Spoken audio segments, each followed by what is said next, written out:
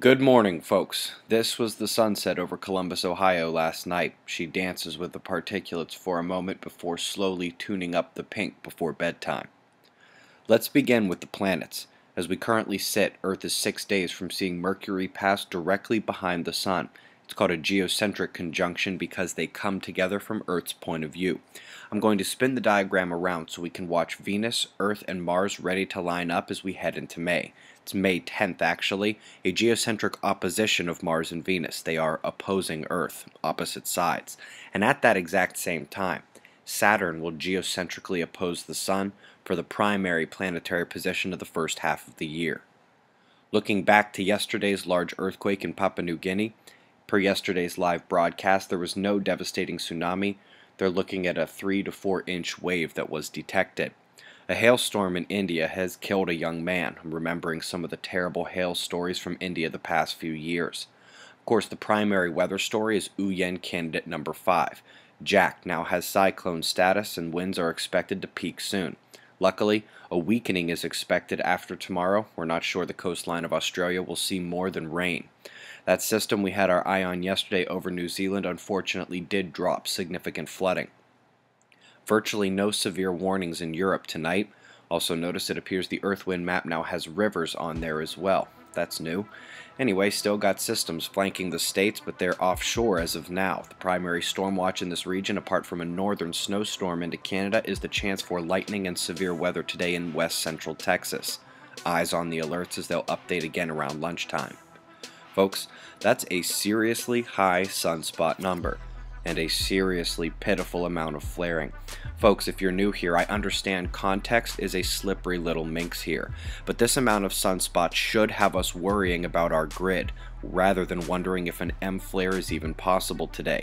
This is what the scientists mentioned in my speech from NASA to Lockheed Martin and across the pond.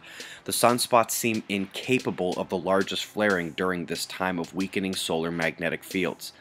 This is the title of the video for your reference. Update is set for early May.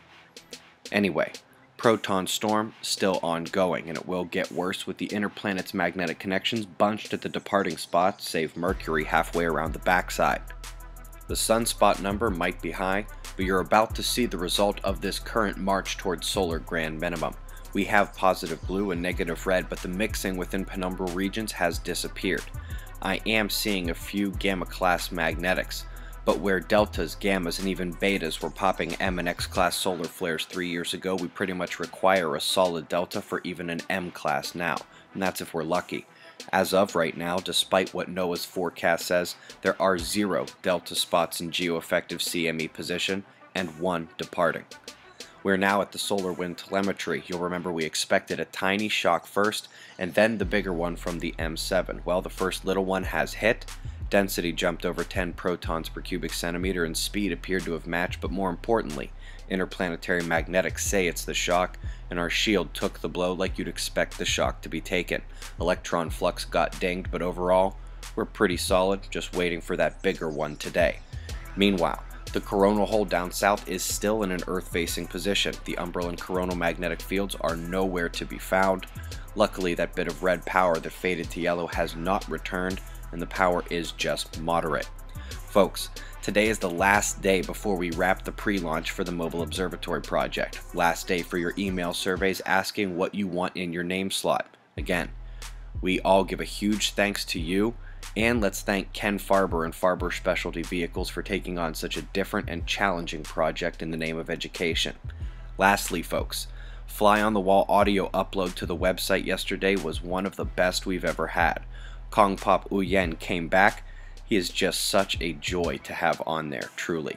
And after about 30 minutes, we get Adrian from Suspect Sky back on to discuss disclosure, exopolitics, Starwater, and the ET topic in general.